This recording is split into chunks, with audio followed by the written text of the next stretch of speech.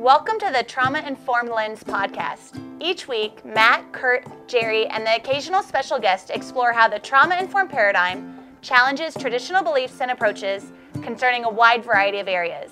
This podcast addresses psychological trauma in an educational manner and is not designed to replace mental health treatment. If anything in this podcast makes you feel uncomfortable or anxious, please talk to a mental health professional.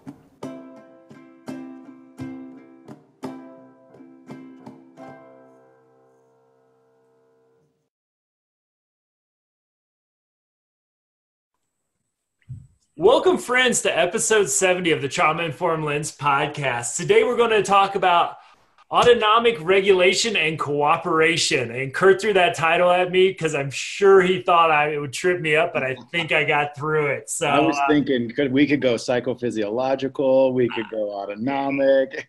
I'm just giving you 3-4 syllable words and just seeing what happens. Regulation and cooperation. I did it. I'm taking the win there. So we got a fascinating article to look at today. So I'm excited to get into it. But like always, we start out with our bright, shiny objects of the week. So Kurt, I'll let you get us going this week. What are you thinking about? I have two related ones. And first one I'll start with is I tried this new cycling training app from Peloton. It's awesome.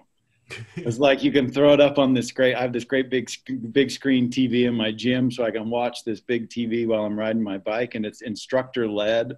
And oh man, it was great. I mean, it was this great workout to like 80s music. So that was my era. It was awesome. But related to that is thinking a lot about, I've done a lot of attempts at establishing a mindfulness practice. And one of the things I've really struggled with, and I'm guessing that probably some of our listeners have struggled with as well. It's really hard for me to sit and be still and practice mindfulness. It's a really difficult thing for me. And so as I thought about when it's easier for me to be mindful and how cycling, when I'm so focused in on what my heart rate is and what my internal state is and managing that, in essence, that's a part of a mindfulness practice. It's just that I'm active while I'm doing it. Yeah. And so me kind of wrapping my head around that and realizing that can be a great way for me to practice mindfulness was really fun this week. And I really enjoyed both of those things. One, I got to use some technology and it was really fun and really enjoyable and a new thing that was kind of energizing, but also met this goal that I've been working on of getting better at being mindful and being less kind of concerned with controlling what my thoughts are more than going with the flow of my thoughts. And I can do that in that active activity. So that was a couple of real bright, shiny objects for me this week. So big question is, when you do mindfulness as exercise, because I've done that before, I do that before too, especially if I'm being lazy with my mindfulness practice before the gym. Do you turn off the music and just focus on breathing, or do you got Billy Joel singing Uptown Girl in the background? You could do it either way. And also can put in, if you want to do some guided mindfulness or guided imagery, just throw that on pre-workout or warm up and then do it post too. So you could just incorporate a lot of different modalities into the active mindfulness.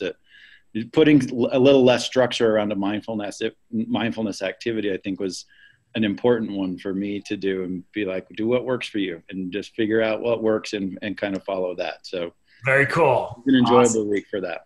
Very cool. Jerry, what about you? This week, there are some days you wish you had a video camera. So I was at the supermarket and I was watching this little, probably 4-year-old in the aisle, and his mom was shopping and she had an infant, and he reached up and he knocked over the display in the supermarket. And the mother turned, and her facial expression, she looked like she was embarrassed. But her first response was, that must have been scary. And I thought she really exhibited this ability to, one is take a moment to regulate herself, and two is be attuned to that child's state. And in a supermarket, that with another child, that's a pretty amazing feat. So, watching these interactions, I was fairly impressed. And she wasn't on a Peloton bike. Yeah. You should have helped stack up the display and have I it know, all. but I want to kind of put a shout out to whoever that mom was. That was pretty amazing feat to kind of observe that in vivo, of being able to both be able to be aware of her infant and also the needs of a 4-year-old. Yeah. So kudos to that lady. Very cool. My bright shiny object of the week this week is actually a book really on this topic. And the title of it is Assessing the Healing Power of the Vagus Nerve by Stanley Rosenberg. And I've read Polyvagal Theory by Porges, and boy, I'll be honest with you, I'm a nerd, and it's kind of hard for me to get through that book at times. I know I'm not the only one that has had that experience with it, but this is a very accessible book, both to explain the polyvagal theory and also as we kind of transition into the topic of how we're seeing different. And I think we talk about this, but it was just so cool in this book to see it broken down to specific nerves coming out of the brain that are understimulated because of trauma. And we see that certain stretches and other things, specifically targeting those nerves, actually increase social engagement. So really fascinating stuff. So if you're into our discussion along the lines we've been going on, and I think especially today's article and episode, again, it's Assessing the Healing Power of the Vagus Nerve by Stanley Rosenberg. A pretty quick read, but really simplified. Actually has some self-exercises because he acknowledges therapists. Unlike him, I think he's I always pronounce this wrong. Rolfing. Thank you. I almost say roofie, and that would be a bad. That's a different thing. That's a different thing. Bad representation of his background, but he talks about this is so important for therapists, and yet traditionally and ethically we haven't ever put our hands on anybody, and nor are we trained to do so. So he actually gives some very simple exercises that you can do on your own and teach folks, and not necessarily have to be a therapist to do it. So another really good resource in line with our learning on this topic. So check it out if you're interested in this. So today, Kurt, lead us down this rabbit hole of this article. Some fascinating stuff here. Well, this is one that I picked really intentionally, even back to when I was thinking about, what kind of articles do we want to read? And I wanted to kind of lead us to this point of understanding. We got into a lot of depth about heart rate variability and about autonomic space and a lot of these terms like, psychophysiological arousal and parasympathetic balance. And we got into a lot of real meat in there. And intentionally, that's kind of, it's some real meat to kind of get into, but also when you kind of come out of the other side of all of that reading, you tend to have a pretty decent understanding of the parasympathetic and the sympathetic and how they balance out in the autonomic nervous system, even though as you go through that process, you're kind of like, I don't think I get any of this. But you find, 6 articles later, you're like, actually, I get this quite a bit. And so I hope that a lot of our listeners have that same kind of experience as we get into something and the impact that understanding this can have. I mean, we talked about how chronic pain can cause elevated sympathetic arousal and that starts to have an impact on all these other brain and body systems. We've talked about, especially love that article about fear conditioning, the extinction of conditioned fear, and the learning of safety cues being predicted by this measure of heart rate variability or the regulation and the balance of our autonomic nervous system. And then I wanted to get us into this area about, this is a very kind of traditional therapy kind of measure related to the working alliance. And that's such a critical component of the therapeutic relationship. And Jerry and I have had discussions about this, and Matt, you and I as well, about so much of the literature and so many young clinicians coming out of graduate programs will latch on to this data that says all I need to do is have a good relationship with my client, and it doesn't matter what my theoretical orientation is, which is only half the story. Right? It still matters. Right? You still have to have an intervention, and you still need to have like the structure and a clinical workflow and information gathering and clinical skill. All of those things are still there, but the relationship is also a component of all of that working. And so this working alliance is this really kind of well-known measure in the therapy world, and not understated. It's incredibly important, and we all want it and strive for it. And to be able to then attach what we have learned about the autonomic nervous system and the importance of physiological regulation and social engagement all the way to developing this working alliance was something that I kind of wanted to lead us down this road to kind of get to this point. So I'll describe what this study is, and we can jump from the therapeutic relationship really quickly into normal everyday relationships from this article. So I'm kind of hoping the discussion kind of goes that direction to frame all of that. Well, the study was done, 27 women who are all looking for treatment for trauma-related symptoms. And you look at the article, there was really high levels of trauma in these women's history. I mean, we look at an average of about 12 distinct traumatic experiences for every single participant in this study. 2/3 or even 3/4 had experienced either sexual or physical abuse, and over 50% had experienced both of those experiences. So really high levels of traumatic exposure. And then they measured their symptom activation. So we got a sense of how high how acute every participant's symptom acuity was going into the study.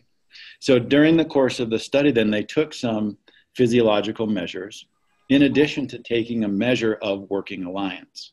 A little inventory, not surprisingly named the Working Alliance Inventory, which is great, aptly named. And really then looked at how well these physiological measures and symptom acuity, pre-therapy symptom acuity, was how much that working alliance was explained or predicted by the physiological measures. So the couple of the physiological measures I think are some pretty interesting ones also. One is they measured respiratory sinus arrhythmia, which is RSA, which is essentially the measure of parasympathetic activation or parasympathetic tone. And then the other that they measured was skin conductance. And skin conductance is essentially a measure of sympathetic activation. So you got a sense of both systems. What's the level of both systems being activated within all of these subjects' autonomic nervous system? So as they looked at, they then exposed them to certain experiences in addition to therapy. So they looked at these two physiological measures, both at a baseline period, and then they showed them 10 slides for 5 seconds each. So a 50-second period of time where they saw positive images from a bank of images that were categorized as positive, basically.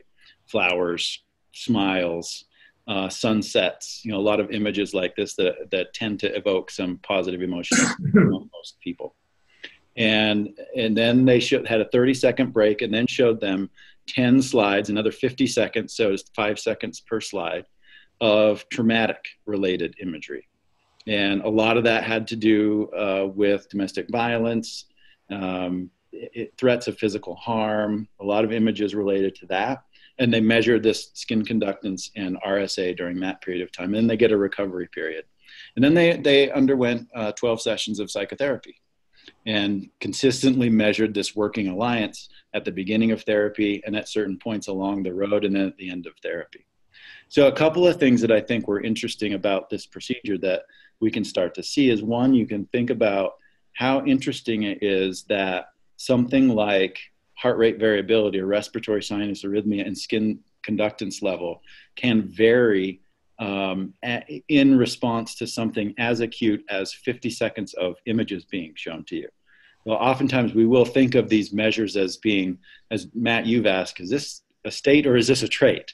And we've kind of gone, it's both. So it can be responsive to both immediate environmental experiences and to experiences over the long term. So a highly responsive system on at least a couple of different levels. And this showed that it can measure both of those things and capture both of those experiences. I thought that was a really interesting part of this design.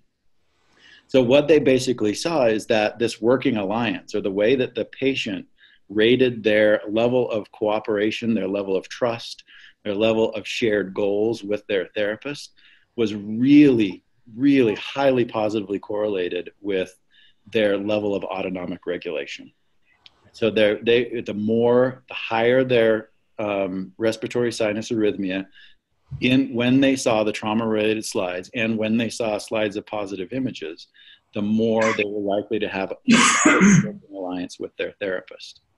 So you also saw the inverse of that being true, that if they saw traumatic images and their RSA went down, meaning their heart rate would go up, so they had less variability, they tended to have higher skin conductance, lower RSA, they were much less likely to establish a working alliance with their therapist.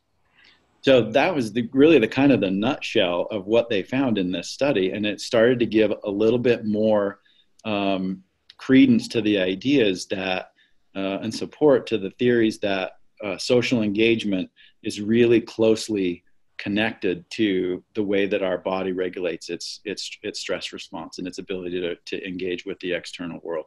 I thought it was really well designed. I thought that the way that they designed the sequence of exposure in the study was really pretty cool how they did that. And I think it really gave us a nice sense of how much we're doing to regulate one another on a moment-to-moment basis in these relational interactions. And as a therapist, I think how invaluable it has become to me to have an understanding that one of the reasons why somebody may have a difficulty establishing a working alliance with me may be their stress response, and that it can help me to inform an intervention around their stress response and help me to kind of back off on trying to establish social engagement so quickly. I may just need to be present and actually just kind of regulate that person, and working on that can be towards the end of establishing social engagement. So that was what we kind of got from this study. At least that was the high points that I kind of pulled out of it. A couple of interventions I thought of, since that's a question that comes up a lot, is what do we pull out of this to do as a clinical practice? And one of them I'd love to get both of your thoughts on is this idea of having kind of a constant measure. And it doesn't have to be an assessment. It can be asking simple questions about assessing the working alliance and how well is this relationship going, and being able to continually assess that and adjust intervention just based on it. And I think that's something so simple to do that often, as I've coached younger clinicians, gets lost a lot. We're often not asking, how'd this session go for you today? Like, did this meet your need, and what could we do to adjust it if it didn't? And so if we think about clinical practices as kind of takeaways, that's one that I've taken away from this study, is just being able to ask that question. So Matt, I'm going to toss it to you about motivational interviewing, some of your expertise behind that, about how do you go about asking that question and gathering information about the effectiveness of your intervention and your effectiveness as a practitioner. And are there some ways we could talk about doing that? Yeah, and I think your example is a great one. I mean, we want to get somehow structurally, even if it's on us, is, well, what is the client patient satisfaction in services? And then there's some decent standardized measures for that as well. Again, I don't like to get too complex because we overly assess everybody anyway, but really looking towards that. I mean, one of the things that I've that I kind of added to the traditional approach of motivational interviewing, because I think MI does a really great job of setting up the therapeutic alliance with what's called the spirit of motivational interviewing, gives you key focus areas to really work on, to establish the trust and rapport that we know actually facilitates it somewhat going through a change process. So one of the things but looking at the mindfulness research, and I think from some of our past discussions, kind of the regulate, relate, ration model. Of that some folks are not going to be ready to come in and connect in a very intimate way that is, in the therapeutic reliance, but that could be a case manager, an outreach worker, a medical professional as well, because the intensity of those conversations can be just as high sometimes as in therapy. So really it's trying to think about how do we help get that regulation piece in there. So what I'm thinking about putting in the context of this article is those with a higher level of dysregulation, both kind of at baseline, looking at the pretty pictures and at the traumatic pictures, have a harder time, I would think, really building that therapeutic reliance with somebody. So, my thought process around that as I try to, what would a trauma-informed MI be is, hey, maybe interjecting small mindfulness activities in there to hopefully regulate folks before we do sometimes very intense and intimate conversations we have about things like trauma, homelessness, abuse, all those things that we go on. So, I think from that perspective, this is a fascinating article. I think there's such a jump to this conclusion, which I think is a strong, again, the evidence based it, but what is all going on with the individuals to get the reading that then have trouble connecting in a therapeutic situation. I think there's a lot of meat there that we're kind of conjecting on, but some fascinating stuff to consider for sure. Jerry, I wonder your thoughts too about the other direction here, about what about the therapist who has low heart rate variability and is having a hard time socially engaging with clients. I know that's one thing that you and I've heard you talk about a lot, is how do we regulate the therapists and how do we regulate the staff with the kids or with the students in a classroom. Any thoughts you got on that direction? Well, that was one of my reactions to it, is there was no measure of the therapist, right? And the assumption was that what was going on was within the client. Yeah. And what we know is that therapy is a bidirectional process, right? So the state of the, especially when you're looking at situational, contextual kinds of reactions. So that's one of the things I was thinking about. And I'll address your question in a second, but the other thing I was thinking about is how complex this is, right? Is that for those people who are really interested in heart rate variability, you could find all sorts of data that suggests that really is a key measure. But then you look at people who study the HPA axis and they say that's the, right? Or you look at people who say it's the amygdala and the amygdala is going to, right? Is that really being in a relationship and being able to both co-regulate and regulate yourself is such a complex process, right? And really in research, we try to break it down and look at these individual variables, but really it's an integrated process, right? And I think, trying to understand all those 12, neural nerves, brain nerves, cranial nerves, everything is being impacted, right? Everything is being impacted. And so that was one. It's looking at what's happening individual, looking at what's happening between the individual, and then all the variables, and within that, really, it's really would be very difficult to kind of put your finger on. This is the measure we should take that could give all of those things. Sure. That's the first thing. The other thing is, I think that this kind of paying attention to, for lack of a better word, engagement, right? Is that just because you show up to therapy doesn't mean you're engaged.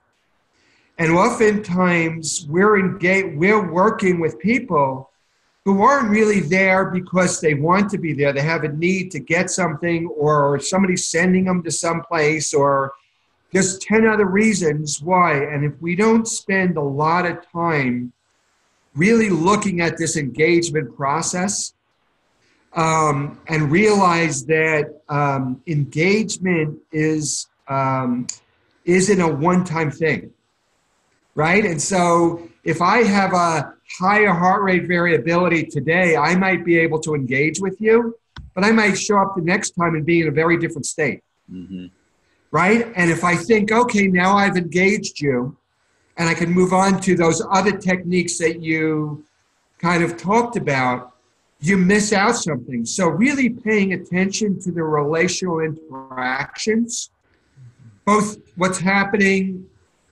between you, but also the physiological reactions in your client is really, really important.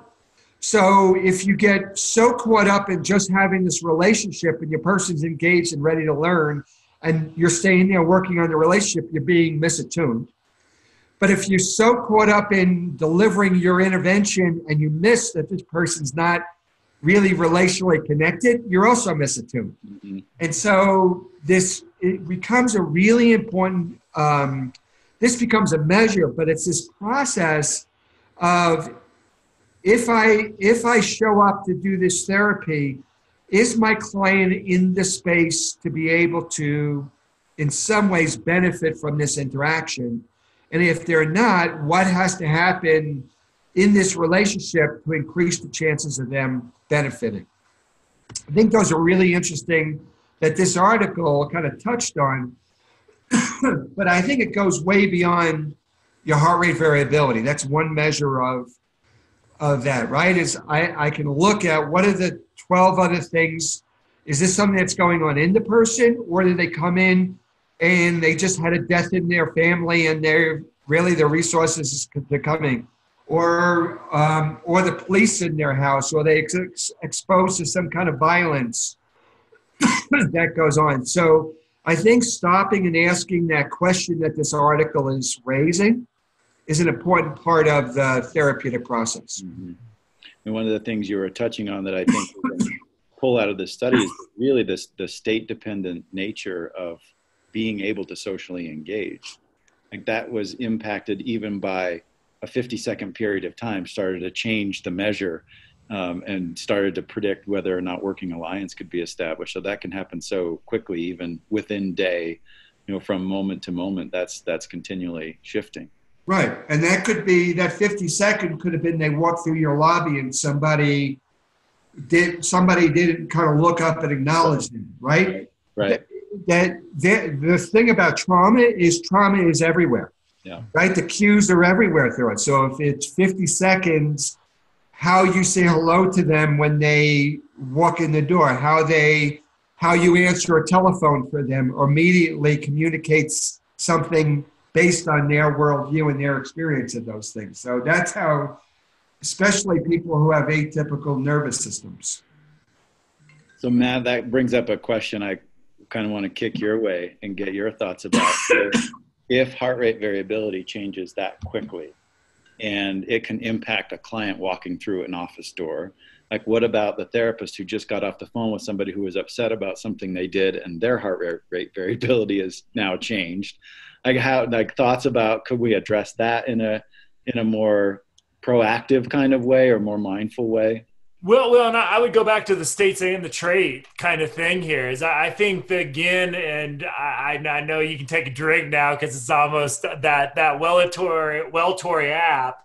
To get those readings. I see my readings fluctuate throughout the day, and they're trending in a healthier direction. I didn't start out too bad once I learned how to take the measure right. Mm-hmm. But looking at, okay, what are my strategies throughout the day in order to ensure that I have the highest heart rate variability possible? And again, there's I always say self-care is a dual thing. One is what you do outside of work to bring your best self into work.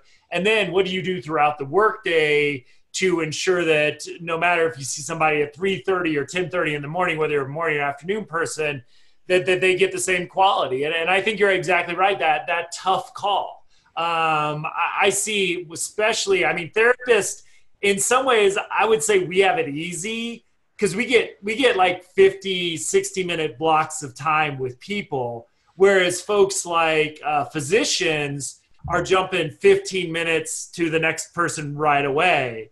And so no matter what you're in, I just think to take some time to at least breathe yourself. Here's this, what I liked about this study too, and we've had to cut this in, I think, in another study too, is that they're measuring heart rate variability through the breath.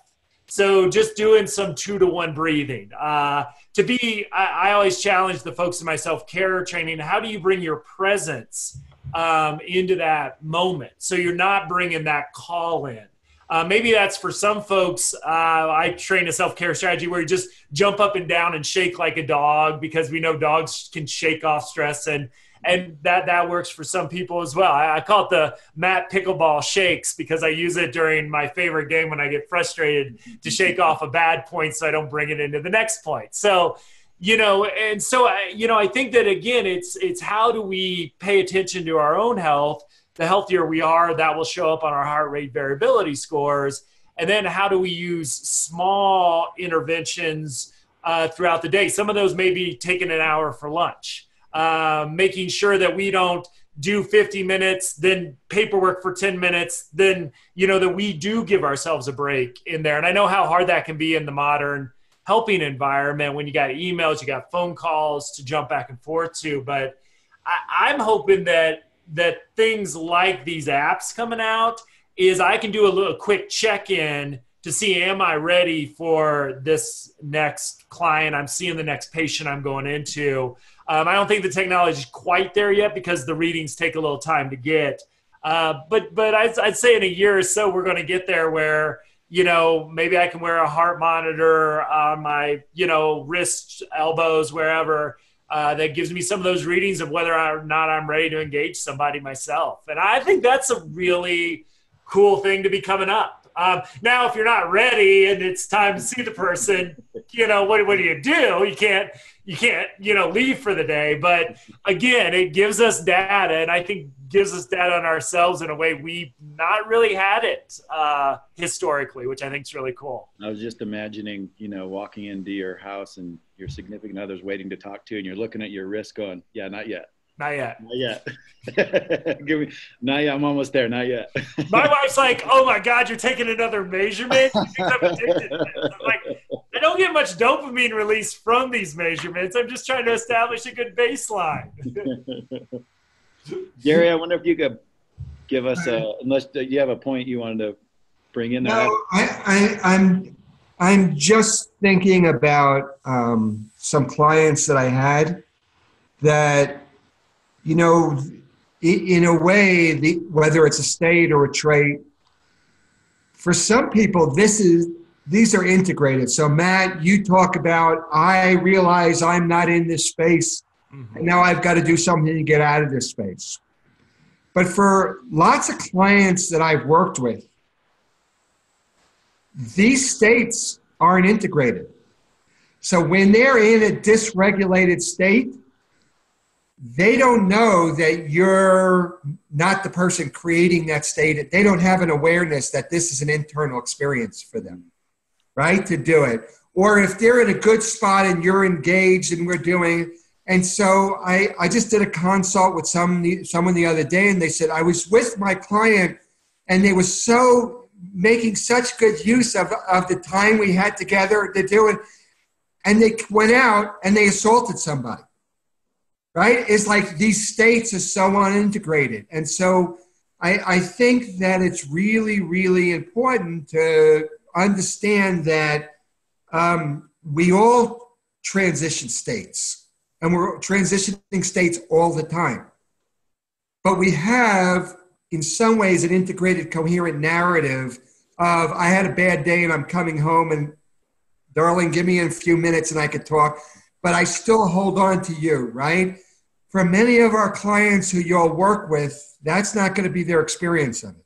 Mm-hmm. And so I think it's really important for the therapist to understand that some of these kinds of transitions from fight to flight, or from shutting down, or from being socially engaged, they may look like they're really dealing with this normal kind of apparently well-organized person one day. The next time somebody comes in, it looks very different. Mm-hmm. So I think that us having these discrete kinds of measures doesn't always translate to the same way when we're dealing with our clients. Mm-hmm. It's not as pretty and clean as it can appear right. from the research study. Right. So I think as you talk about this 15 minutes or whatever, or a case manager, is that they may feel like they're dealing with a totally different person from one visit to the next visit. Yeah. Kurt, let me ask you a question on this from your behavioral cause and effect sort of mentality. One of the problems I won't get on a soapbox here, but one of the problems I had with this study was not the data and the insight. I thought that was really good, but I really struggle with the ethics of showing people that we know are struggling with post-traumatic stress disorder from abuse, pictures of people being abused before therapy.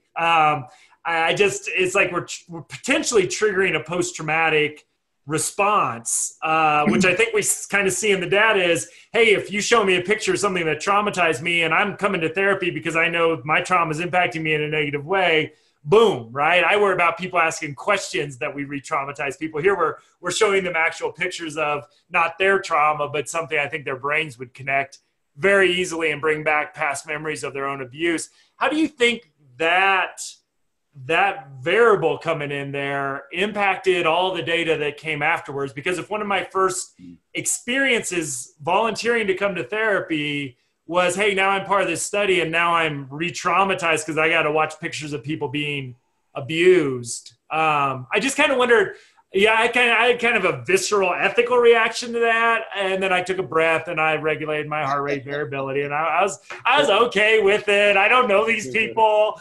But I just kind of wonder, because this is an intense. You back to back, you've given us articles where we made abuse victims watch pictures of people being abused and suffocating people. So, well, one thing I think about this study is the question about how much do I think it impacted the working alliance measure, I think was very small. And I think that from a procedural standpoint, because the testing about seeing the slides was not connected to their therapy appointment. Right? These were therapists who weren't necessarily a part of this center or this study. They were from a diverse bunch of different backgrounds. And so they weren't like directly connected to, oh, you're going to come and watch these slides and then your therapy appointment is next. Yeah. So I think procedurally they addressed that and they took the measures of RSA, SCL, and pre-baseline measures of symptom severity in a completely separate time, like totally separate from the therapy. So I think that there's very little contamination in the data from that. About whether or not that's an ethical thing to do, that's up to the IRB to decide. If they that's why we have that process. So if they were okay with it, I guess it was reviewed, and I can see your point, and also I can see the value of the knowledge that came from it, given the level of discomfort caused, essentially for an IRB balanced out. Yeah, it was an okay thing to do. Certainly, everybody has their own opinions about that, and I can be respectful of that for sure. So I got a kind of a extension to go to next from this, right? So we know that traumatic exposure makes things like the dissociative process, the attentional process, the memory process, the interpersonal connection, social engagement process, it makes those things more intense or causes some barriers to those things in some of those cases. But we also know that those are processes that happen within within each individual as a biological system, regardless of traumatic exposure. Like we all go through those things. It's just that trauma causes some problems to some of those processes. So if we take this study and could extend it beyond the subjects of this study who really had a lot of traumatic exposure and would clearly have some challenges with interpersonal connectedness, with trust, with developing shared code, with having a regulated stress response, But we could extend that to groups like the three of us. Like, we all go through all of these processes where we have at times challenges with paying attention and dissociating, or having interpersonal relationships that are trusting versus not trusting. And we think about applying that to, even to say, if this is happening between therapist and client, it's probably also happening with, say you had a group of therapists who had a supervisor, and the therapist came in with high heart rate variability versus low heart rate variability. I'm sure they would have some differential working alliance ratings with their supervisor, or the next level up, or so as we think about extending it beyond this population, what are some ways that you've seen this play out, or that we could address even within our organizations and within our systems now, knowing that regulating our stress response is important to cooperative relationships within the workplace? And is that an extension that we think that we could make? So maybe I'll start with that question. Do you think we could make that leap from a study like this? Is that a reasonable direction to go? What are thoughts about that? So my first thought is, you're drawing an interesting parallel, right? Is that in all relationships, the ability for those we're engaging in socially to, one is to have good affect management, right? Emotional, to kind of look at that, to be able to be both attuned to their own self and to those that they're interacting with, and to use that information to develop an effective response. Could go not just to the client or to the supervisor, but to really any intimate relationship you have, right?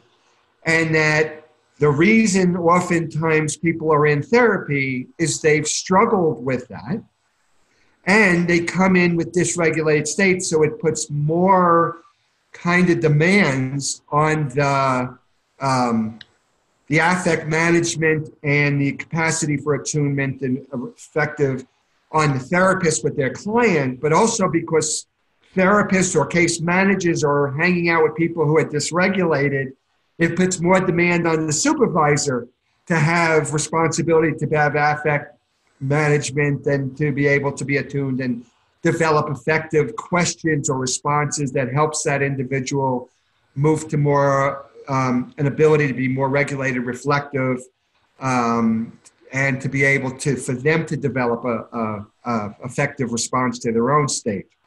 So I think that you're raising two issues. One is there a parallel process? And I think yes. But two is, where does the burden of responsibility fall in that relationship, that they're not equals, right? So I'm not an equal to my client. I'm not an equal when I'm with my supervisor. My supervisor has more responsibility to kind of look at that. But when I'm home in other relationships, there's more of an equality to kind of looking at that piece. So I think the nature, when I'm a parent, it's not, I don't expect my kids to regulate me, although sometimes I wish they would. But so I think what it kind of looks at is, where does that burden of responsibility really fall? Mm-hmm. And that I can't really be attuned unless I'm regulated, because I'm not engaged, right? And then I can't really come up with a really effective strategy to intervene unless I've been regulated and attuned, because I've got to figure out what this person needs. I can't just pull something off the shelf and kind of look at it. So I think all of these things that you're mentioning are really important pieces of all caring relationships. I mean, there's a I don't know if the study's been done. I'm not aware if it has, but taking measures of say heart rate variability or autonomic regulation and somebody's ability to engage in attuned relationships with a client or with a supervisee may be a really kind of interesting other side of the coin study from this one, like putting those two groups measures together and watching the interplay between the two on something like working alliance would be a pretty interesting question to start to explore. Matt, what do you think? Well, I mean, I think, in some ways, it's such a tricky thing because, Jerry, I think you've verbalized it really well so far, is in some ways, all this stuff on heart rate variability tells us what we kind of already knew. Like it's another support. It's like we know folks with unresolved trauma, especially compound or complex trauma, that their amygdalas will be bigger. So it's kind of like, yeah, we know that. So but when I think about what this adds to the workplace environment, if I could just kind of hit that again from, maybe looking at manager to supervisee sort of relationship, is that if technology's almost there. In fact, it's just so freaking close that I could see there was this meeting Jerry made me go to. Jerry showed up every once in a while. That was at 3:00 on Wednesdays. And I twitch still every time when it hits Wednesday at 3:00. I hated this meeting. But I could just hate this meeting. And I didn't like some people in this meeting. And I hated how the meeting went. And I was just like totally dysregulated and pissed off at the world at 4:00. Well, it was usually 4:20, 4:30 because it would always go long. And then storm out from my kids so I could ride my bike home and get all my stress out. But I think if I just think about that one meeting, which wasn't really all that bad, but for drama's sake, let's say it was terrible, because sometimes it was. If I would have had some insight on my physiology going into that meeting, if I could track my physiological during the meeting, what I think this all allows us to do is saying, okay, I need to try this intervention at this time. And that's where I think this is really potentially groundbreaking for medicine, for psychology, for behavioral management, for education, is that if we can get the richness of data, which is most of us are carrying around in our phone right now, then again, the technology is also telling us, hey, you may want to think about doing X, Y, and Z right now. And if I went into management and realized my heart rate variability is already pretty high because I'm already had a stressful day, maybe some negative interactions already, I might just walk in with the awareness is I may just want to really focus on listening during this meeting as much as I can, that my input right now might not be as positive as I normally want it to be. So this insight and, the fact that some of the software is saying, okay, this is where you're at, here's some strategies to help you deal with this.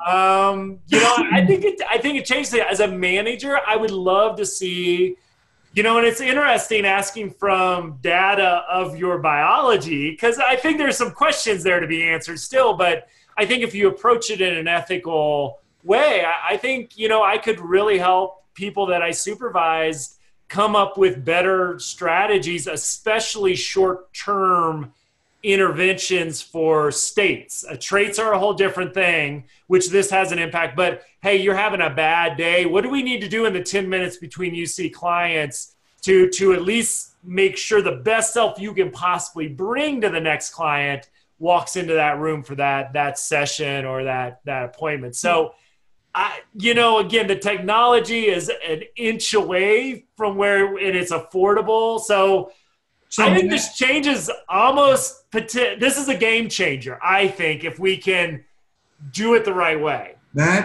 So technology is an inch away.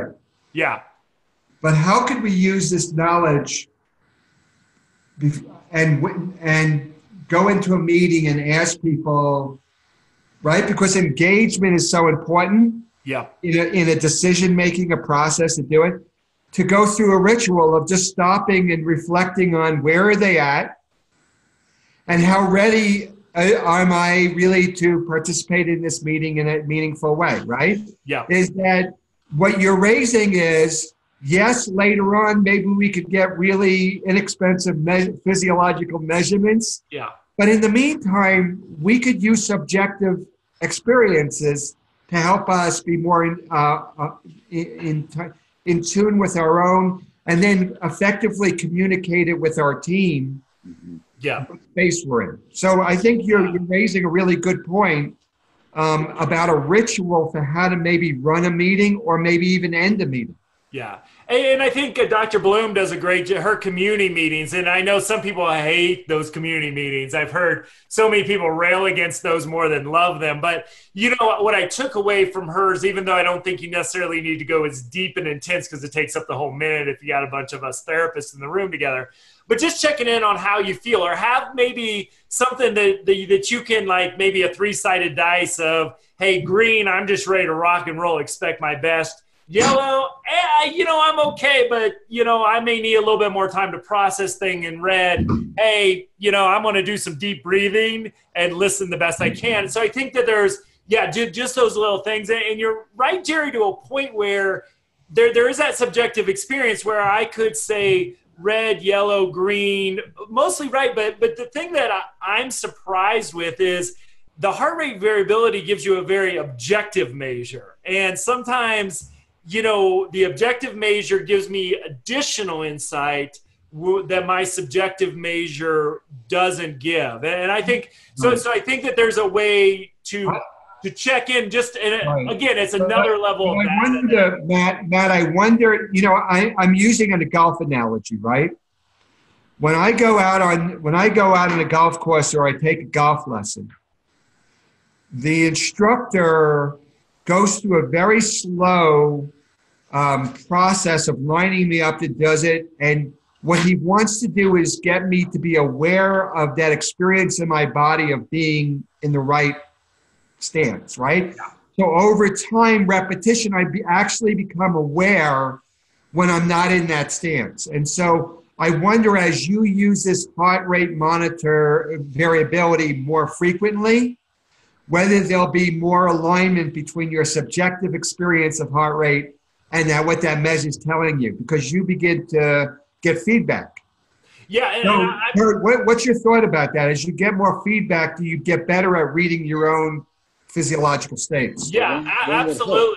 Go ahead, Kurt.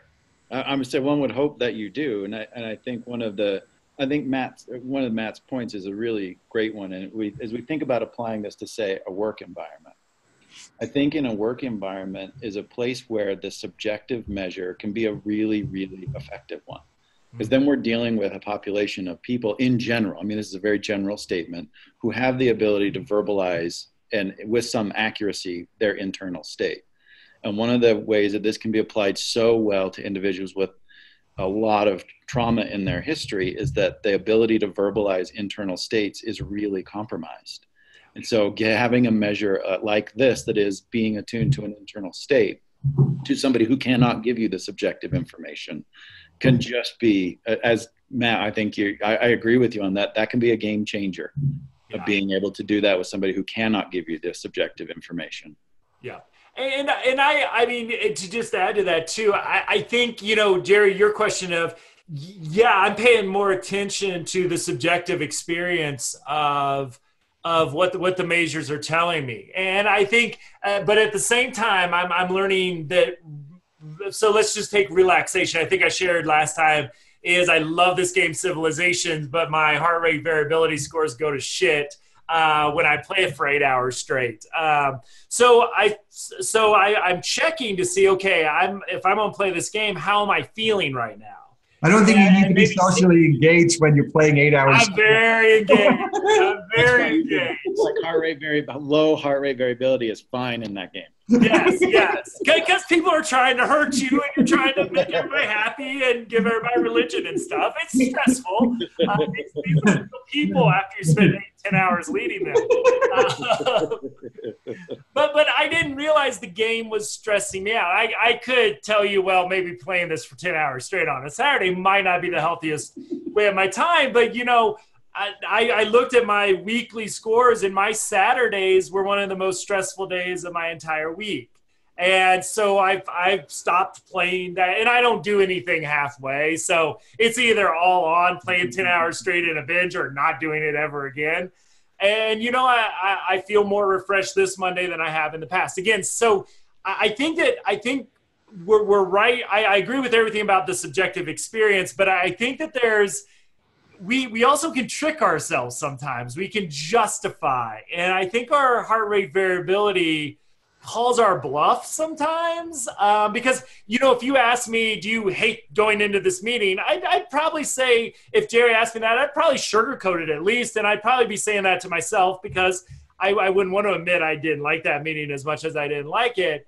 But my heart rate variability doesn't lie in that same way. So I think that there's so much insight also to be had there that again, in a workplace, again, I think client, therapist, client, there's so much, you know, as we've talked about, potential impacts there. But I see this as would be an invaluable tool to measure team health, to measure effectiveness of meetings, and potentially, again, to just give kind of, we use these kind of brain things of, hey, I'm a purple, or anagrams or whatever they are. I'm a wizard or a warrior. You know, we do all these things. I'm a blue brain, you're a purple brain, and my other thing's a gray brain. And it's like, hey, my heart rate variability is low right now. I think that gives you, it can supplement these other measures. But I think, hey, if I want to know one thing when I'm sitting around with a group of 8 people trying to problem solve, I kind of want to know how your heart rate variability is right now. So one thing I love about your example of playing the game and having an impact on an important measure of your overall social, emotional, behavioral, like physical health, is that it helps you to make a decision about what you want to do in the short term. Yes. And it's going to have long-term consequences that you may not have known otherwise. So Absolutely. it helps you to make a more effective, immediate decision that otherwise you may not have known. Yeah. Without having both the measure and the understanding of all of the things that this measure is related to in terms of your overall functioning. And I think that's a great thing to get out of having knowledge about, a body of knowledge about something like this. That's a great cognitive intervention, and it's a great physiological regulatory intervention. I think it really hits on a couple of key points there. Yeah. And I would support that if you find yourself doing anything for 10 hours straight on a weekend, it's probably not good for your heart rate. Guess that depends on how long a round of golf lasts, Jerry. That's right. I can tell you my heart rate variability on the golf course isn't always good. Yeah, I mean, but I mean, the other thing too that I think, and you mentioned this, Kurt, a couple times, is there's days where, even though one of the things we're told and I internalized is, hey, if you have a stressful day at work, the best thing you can do is go to the gym and work out. And I still think that there's, as a generalized statement, working out is a very positive thing on so many different levels. But there might be days where my body's holding so much stress or exhaustion that it might not be the best thing for me to do. It might be better for me to take a long walk instead of go hitting the exercise bike for a 90-minute intense workout. And so, I think that the science can also give us a more objective reading where what we've learned might not always be the best intervention. So I think that that's another thing for ourselves. And I just think about with our patients and clients with this as well, is, again, the technology might be an inch away, but if they can get readings with suggestions of, hey, the best thing you might be able to do tonight is just to veg out on the couch, just relax. That's what your body needs. Right. The other thing that, as you were talking, I think, is this ability to assign intention to people. Mm-hmm. And that when somebody comes to therapy and they're not engaged with you, it's either there's something wrong with them or there's something I'm not doing well. And I think when you have a physiological measure, you could stay more empathetically connected to that individual. In that I'm not going to attribute it to some kind of variable that's really not meaningful to what actually is happening in the room. So I think that what you're talking about, in whether it be a work meeting or therapy, is what's actually going on in that meeting as people are getting like irritating and doing, and somebody's kind of non-verbally begins to communicate, there's something wrong with you, or I don't like you, or I don't, right? This allows us to hold our relational connectedness to each other by having some empathy for and some compassion for the individual. Yeah. Well, and I know we're kind of running out of time here, but I do want to ask one question on this. Would you suggest, again, technologies, not everybody, especially those we serve, have smartphones to do this. So I get that. But if we could help people take measurements and again, connect them to this technology that's a good way there. I wonder, the other thing too, as we talk about objective versus subjective measures is, I wonder what you would think about is doing journaling or whatever that looks like for the individual about, okay, I'm measuring my heart rate variability when I wake up, middle of the day, in the evening. What's it feel like to have a high heart rate variability or a low heart rate variability? Is there some benefit? Because I don't know if we've touched on this as much of really helping people connect subjectively with what the biomeasures are telling us. Mm-hmm. I mean, there's a great pattern with that kind of process you described, Matt, which is really important to teaching about self-regulation. Yeah. And so self-regulation often is thought of as we teach people, when I'm up, what do I do to get down? Or when I'm down, what do I do to get up? Which is the cognitive step of self-regulation. And that's not, you can't get to the cognitive step if you don't have the ability to be aware of the state of your own body and then to make relative judgments about it. Those are the two key steps before you get to the step of being able to make a decision about, if I'm up, what do I do to get down? Like all of that, those two processes are really important to the learning of that. And checking in with your internal state and getting a number is a really great intervention for that first process of being able to check in with my internal state. And then because it's a number, it's easy for us to make relative judgments. Is it higher or relatively lower? Is it an 89 or is it a 92? Then you can start to make that relative judgment piece of it, which is really critical steps to getting to that third step. And show some improvement as well. I mean, I think it would be cool for people to, again, you'd have to look over time, but my heart rate variability is getting better, a little bit better each week. Margaret Blaustein, in her ARC model, talks about check-ins where she asks people, what's your energy level? Right? Mm-hmm. Just stop for a moment, check your energy level. Second question she asks is that energy level comfortable for you? Yeah. And then the third one is this energy level that's either comfortable or uncomfortable going to be helpful for you in carrying out the task we have in front of us? Mm-hmm. Right? So you could say I'm in this state, but I'm uncomfortable with it, and I can't do the task. Or I'm in a state and I'm comfortable with it, but it really isn't very good for me to do this task, but I feel really good about this being in the state, right? And so I think there's both this issue of the awareness of the state, but there's also some desire and an ability to reflect that maybe that state's not a good state to be in for this. And those are not the same processes, right? So oftentimes if I'm really pissed off and I'm coming in a meeting and I'm really angry and I'm probably not in a good spot, I might say, I'm really happy that I'm pissed off right now and I'm really in a good, right, to do it.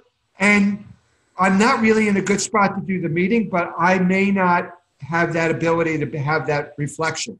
Yeah. And your clients may not have that as well. So again, there's both this issue of getting the measurement and then the issue of what's my motivation to make change to that process. Absolutely. To look at it. So you're very motivated, Matt. You get this feedback and say, oh, I want to change it to do it. That's another stage of the change process. Mm-hmm. Yeah, absolutely. Yeah. Right? So again is giving the feedback, having them hope, and then that's where maybe your motivational interviewing comes in, is saying, how is this current state helping you and how is it getting in the way for you? So you can kind of help that individual get to the spot where they're motivated to make some changes in their lives. Absolutely. And I do teach something very similar with the cup analogy that we mentioned on the show is where's your cup at today? Because I think sometimes analogies, people are just simplified representations that are sometimes easier, but to check in that way as well. And right. And Kurt, thank you for these articles, by the way. What's that? There's been great ones, haven't they? It's been really fun discussions for sure. We got one more left to go, don't we? I can pick one more. All right. Well, I think we'll wrap it up for this week, but we have one more in this series. Then we have actually got the book right here I'm going through. We have Robert Mueller, who I don't think is the guy in D.C. investigating Russian involvement in our elections, but it's Trauma and the Struggle to Open It Up is the book we're going to do in a couple weeks as well. So we'll do one more article on heart rate variability and then have Robert Mueller on to talk about, I think the book's really interesting about how trauma closes people down. I think we mentioned that, and strategies he uses to help them feel less shame, get over some of the guilt, and really get to the work being done in trauma treatment. So a fun couple weeks coming up. So as always, you can find show notes, discussion questions, links, including the link to the article that we talked about today at traumainformedlens.org under episode 70. So over 70 hours of content, gentlemen. Congratulations. And we'll throw another episode, another hour in there next week. So everybody have a wonderful week. And we'll see you for another discussion next week. Thanks.